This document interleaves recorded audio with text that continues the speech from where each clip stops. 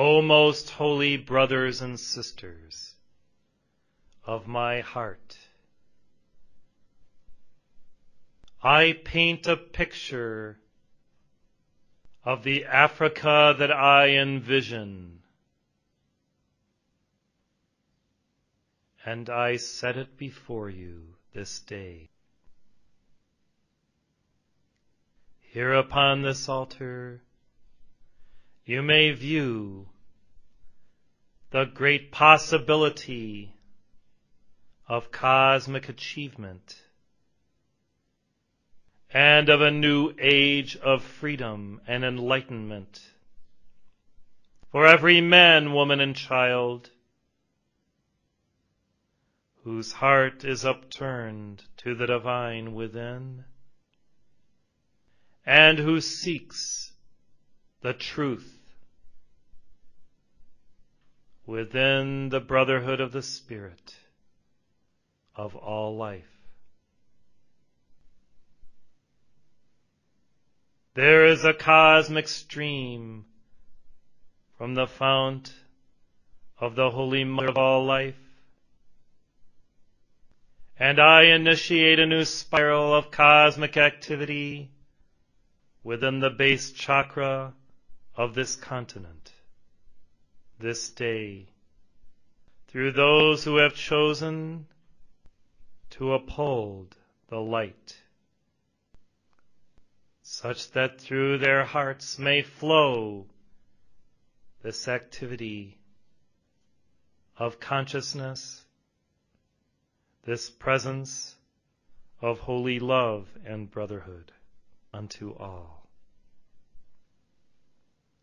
If there can be the resolution of all conflict within peoples of all races and religious persuasions within South Africa, then there can be a greater momentum shown unto all brothers and sisters of all nations within this continent of what is possible.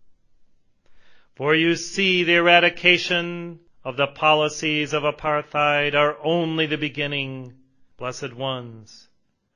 Now there must come a greater determination to set forth those divine principles whereby not only freedom, but greater opportunity may be offered unto all to fulfill the inner mandate of the law of beingness through that light of seventh ray presence and joy.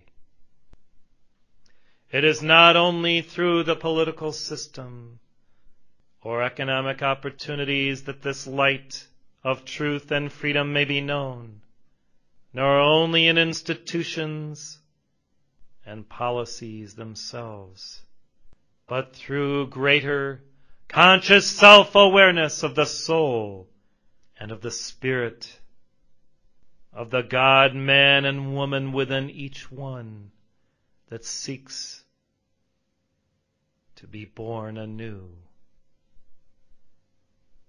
When you revere life within all life, then God steps forth from within that life to bring the solution to all problems, all dilemmas, blessed ones. The solution is often simple and not so mystical as some have set it forth to be, but in the return to the Holy Mother and her respect for life within, the new birth, the renaissance that you seek may emerge. And that mother is your own soul, you see. Therefore, first, nourish the light of your own soul.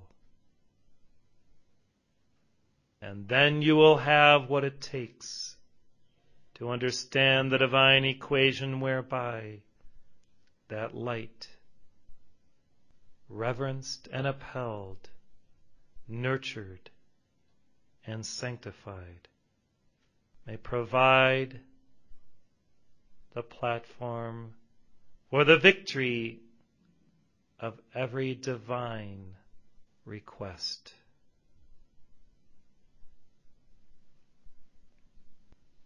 It begins here, it begins now within your heart. And for those who choose the higher walk and way of light, every day is an opportunity to transcend the lesser self and to be fully present within God's heart now. I am the spirit of brotherhood. I have accepted the divine equation of freedom and justice, of opportunity and liberty within the domain of my own point of reference of God. And I invite each and every one of you to be expressive of this same spirit of holy unity within the allness of the One. I am Afra. I extend my hand of brotherhood through you to all, and by the grace of the One, as many more receive the offering of your heart. Together, we will form a new circle of light, city by city, nation by nation, until there is the ringing forth of a new way of light, worlds without end. I thank you